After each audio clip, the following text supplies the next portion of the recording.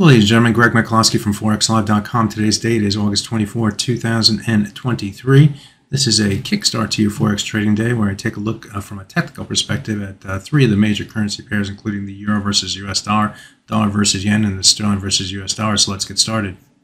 We will start at the Euro versus US dollar, and I'm looking at the hourly chart to start off as well. And what we can see in trading yesterday was a sharp move to the downside that approached the 200-day moving average. That's a green overlay line down here. You can barely see it, but it truly is there. Now you can see it a little better. And then we saw a rotation back to the upside that took the price way back up toward the 100-hour moving average. That's a blue line in this chart, and above the closing level from the previous day, where the market settled up higher on the day, but below the 100-hour moving average. In the early Asian session here today, the price did move briefly above the 100-hour moving average, again the blue line, and did it again in the early maybe European session.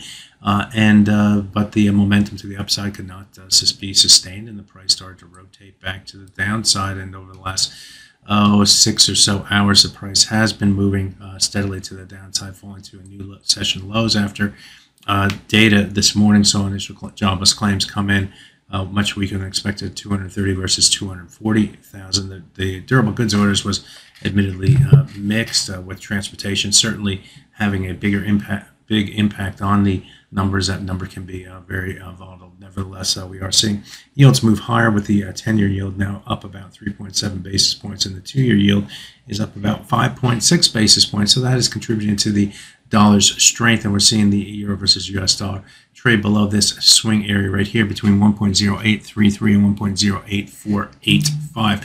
What's the significance of that? Well, I have to go to the 4-hour chart to show you the significance of it. And if we look at that and look at this yellow area right through here, you can see how it was initially support here and then became resistance right here, which then moved to the downside here on the way back to the upside. We traded above and below it before rotating to the high. But here's where the rubber meets the road, where the price lows came in all through here over these weeks here. There's 1, 2, or 3 different trading weeks, and then trading last week, the price came down to that area as well. So it's bearish below and bullish above, and we are in this month of August, we have seen the price move above and below it, now back below that area. So I'm gonna call that more bearish here, but on the downside, we do have this 200-day moving average, which comes into play near the 1.08 level, which is a nice round number as well. So be aware of that. It was the again the low yesterday. So that's the look at the euro versus US dollar. Watch 1.0833 to 1.0848 now as resistance, and look for the 200-day moving average to at the 108 level to be a support target. On the downside, we'll see who wins that battle, but the sellers are taking more control. Let's take a look at the dollar versus yen, and this currency pair is also moving higher, helped by the higher rates off of the data. And as you can see, the price has moved back above the 100 and 200-hour moving averages. The price action, however, is still fairly contained. I'm going to put a red box here that outlines where most of the price action has occurred over the last 1, 2, 3, 4, 5, 6, 7, 8, 9 or so trading days. On the top side, we have this swing area, which had a double top in trading last week, or just a few days ago, I should say, between the 146.29 and 146.40. That's going to be a target on the top side. This level that we're at right now, near the 145.90, where we just moved up to, we're currently trading 145.82. That level is also going to be a level that we need to get to and through in the short term.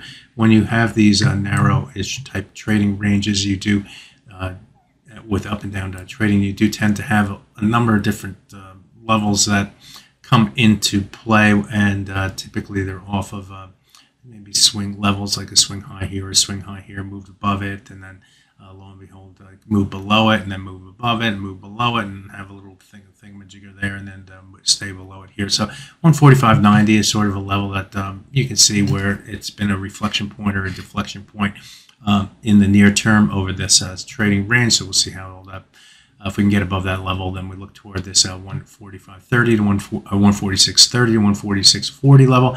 The high extreme price came at 146.55. So the story is in play. Stay above the 100 and 200 hour moving average is more bullish for the dollar versus yen. Finally, let's take a look at the sterling versus US dollar. And like the euro versus US dollar had volatile up or down and up trading session, we moved up to the closing level from yesterday and then stalled. And in the Asian session trading here today, we continued that stall, also stalling again within the 200 and 100 hour moving averages, which catch the lid on the pair, and we eventually moved to the downside in the European session, and now down testing the 100-day moving average. Now yesterday we moved below that 100-day moving average, which was a break, but a break, and we should have led to more bearish sentiment, but we could not get below the low price from last week, and the price started its rebound to the upside. You can see going back to this day right here, we also have key support. So support, all near the 126.15 level, which is within this swing area. So right now we're testing the 100-day moving average. If we get below that level, we still have work to do getting below the 126.15 level, and then this swing area. What's the significance of the swing area? Again, I have to go to the 4-hour chart. If you look at the 4-hour chart and go back to this area through here, you can see that it extends down to 125.90. So lots of support down in this area right here, where it's more bearish below and bullish above. And we'll see if the price first can get below the 100-day moving average, or do buyers come in against this level ahead of the lows right here and push the price back up to this swing area up here between the 126.78 and 126.98 level. That's the story today for the pound versus US dollar, and that's the story today for the euro versus US dollar, dollar versus yen, and the pound versus US dollar. My name is Greg Michaelowski. Good fortune with your trading. Bye-bye now.